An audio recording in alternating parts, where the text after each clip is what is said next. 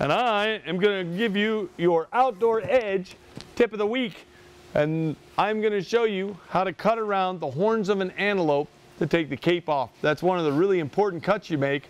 I'm actually going to use the RazorMax outdoor edge knife. This is a new knife from Outdoor Edge. What's really cool about it, it's got a regular blade right here that's similar to the other ones that I use in some of my other outdoor edge knives. It just clicks in, but they also have a longer fillet slash boning knife that you can use for butchering.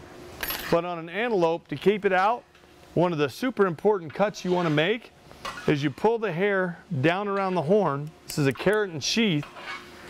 And what you want to do is go down here, feeling with the knife until it gets soft. And you'll notice I'm pushing the hair down, and I'm just making a little cut around the horn where it drops down. Now this is important if you want to measure this antelope for score for Pope and Young or Boone and Crockett. You can actually mess up, and I could actually cut through this horn right here. But by going down low, and I'm moving the hair out of the way, so once the taxidermist gets a hold of it, he can put that hair back up around the horn.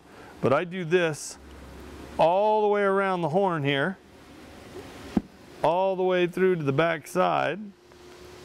And I've got other outdoor edge tips on how to take the cape off. But that, for your outdoor edge tip of the week, is using the brand new RazorMax knife from Outdoor Edge. And I'm showing you how to cut around the horn of an antelope so you can take the cape.